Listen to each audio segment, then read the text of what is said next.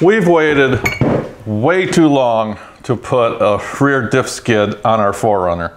But it's never too late, right? Right? Tell me it's not too late. In this video, we're going to show you which one we chose and how we put it on. We've been using RCI skid plates for years now, both on our 4Runner and our FJ. So for us, it was an easy choice for the diff skid. It's made out of 3/16 steel and comes in at around 22 pounds. It has an access hole for the drain plug, as well as another drain hole on the other side, so there's no way water will pool in here. And it's low enough in the back to allow access to the fill plug. It's really easy to install. These straps go up over the axle tubes. And this bracket goes up and over the front of the diff by the U-joint. The whole assembly mounts up nice and tight to the diff, so there's minimal loss of ground clearance. What we have here is one for non-KDSS. RCI makes one for KDSS that's slightly different, but looks like it installs in the same manner. Also, their diff skids for Tacomas and FJ Cruisers are very similar and install in basically the same way. I'm going to run through here at the bench how these brackets go on, because once we get underneath there, it's going to be a little tougher to see. For the brackets that go up over the diff to hold it on, you want this offset towards the center of the diff. Now the way the bolts go through on the back, you can have them going either down or up.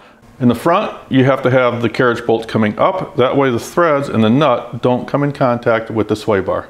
This bracket in the front by the yoke, it bolts to the diff on the underside with the bolts coming up through the bottom.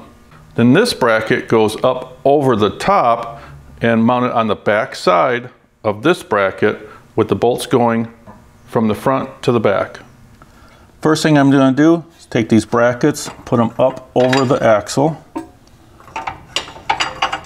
Then I've got all my bolts lined up here.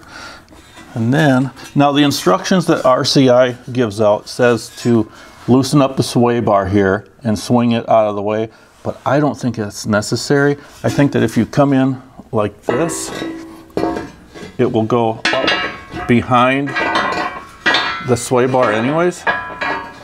So you don't have to mess around with taking that sway bar off. And then, get some bolts started.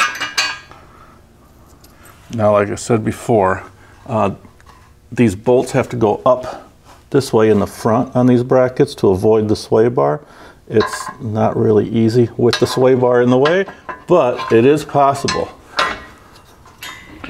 Flat washer goes on, then the split lock washer, and then the nut. Okay, now we can get this bracket on. Remember, it goes on the underside. Kind of goes up and hooks up over the diff, just like that. And then carriage bolt up through the bottom, flat washer, lock washer, and nut on the top. And we're going to leave all these bolts a little loose for now, until we get it all up on there. Oops. Now we can go put this bracket up over the top. Remember, it goes on the back side of the bracket we just put on.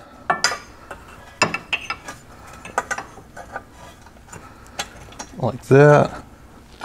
And get a bolt through.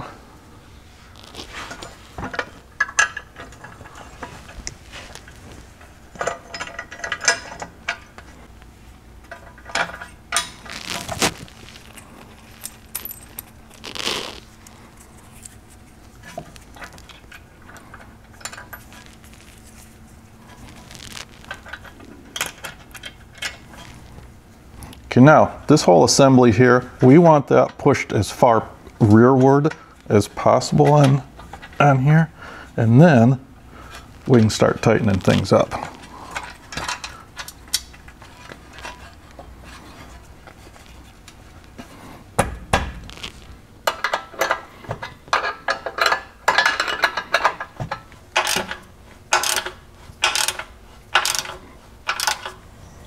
Okay, one less thing to worry about. One less. Now, if you like this video, please hit that like button. And we hope you'll consider subscribing to our channel. Thanks for watching. For watching.